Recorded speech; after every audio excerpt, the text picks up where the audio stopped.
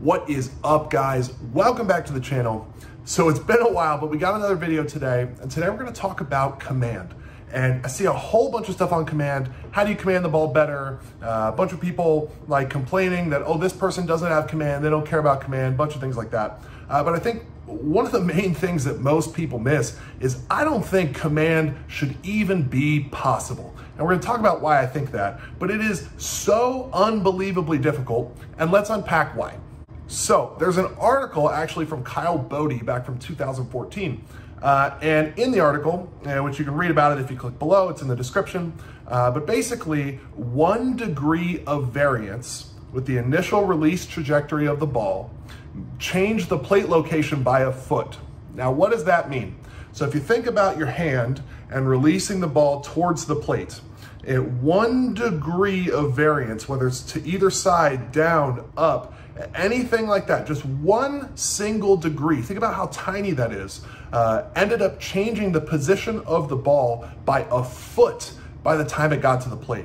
So think about that, guys. You're using your legs, generating a bunch of energy, sending it to the pelvis, up to the torso, out through the arm and into the ball. And all those pieces have to be have to end up in the release trajectory being within 1 degree to make sure the ball is within 1 foot. And that's so if you wanted to throw it right down the middle, that could be a foot this way, foot this way, foot this way, foot this. So that's really like a 2 foot area that you have the potential to throw the ball in, which is so tiny of like 1 degree, such a tiny little distance that you can miss by, ending up in this massive 2 foot circle that you could throw the ball in. It's unbelievably difficult to get with 1 degree. And then by the time it gets to the plate, it's gonna be 2 feet different than where you wanted it to be. Now remember, the plate is only 17 inches wide. So if you're aiming right down the middle and it could go a foot in either direction with a degree,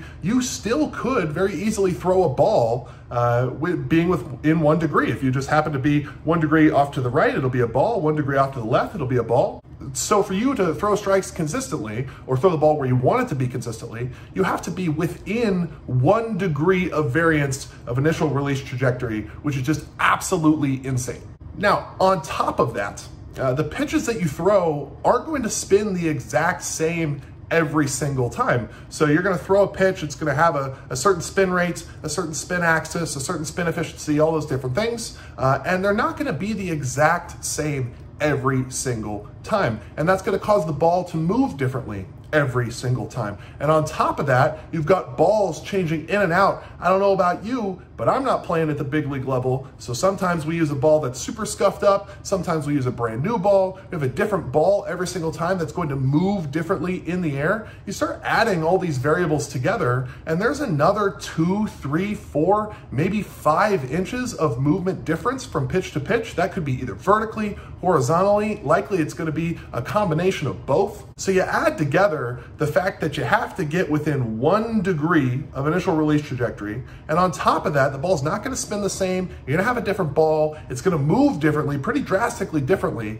And you add those 2 things together, and guys, it's absolutely insane to me that people throw the ball where they want it to go consistently. And it's also absolutely insane to me that people at lower levels of baseball, I'm talking anything below high school, even college, like, it is insane to me that people hold themselves to such high of a standard of command when it's so hard to actually throw the ball where you want it to go. I think you need to reframe your mind.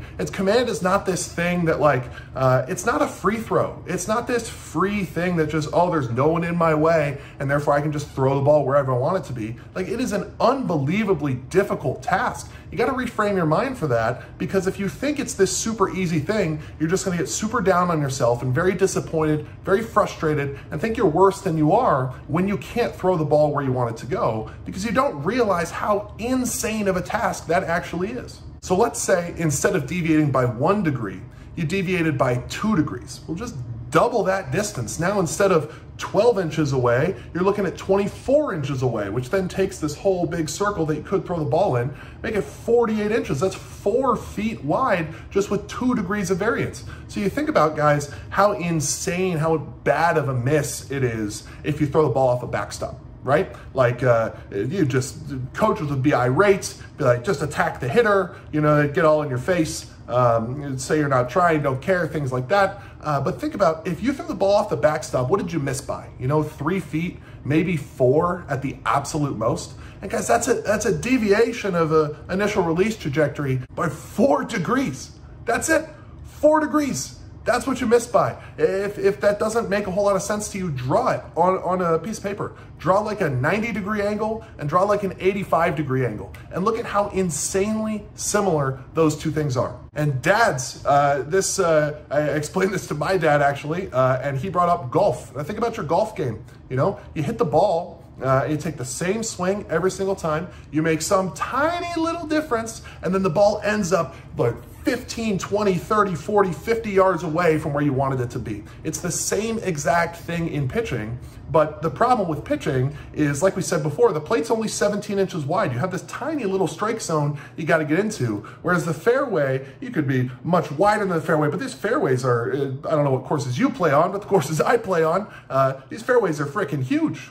Guys, I hope this gives you a better understanding of why it is absolutely amazing to me that command is even possible. Really, the best thing I think you can do is loosen up your expectations on what your command can be and what actually command can be at all. When you see somebody online, some big leaguer, just dotting the pitch exactly where they want it to go, that isn't just this like, oh, well, they finally did it right, and oh, they finally care about this. It is an unbelievable skill, the best of the best of the best. So many baseball players will play this game and not even get remotely close to having even good command, not because they don't care about it, but because it is that hard of a skill to develop. So guys, I hope you enjoyed the video. I hope you learned something. Go ahead, like, comment, subscribe, drop anything below. I'll get to it when I can. Thanks so much, guys.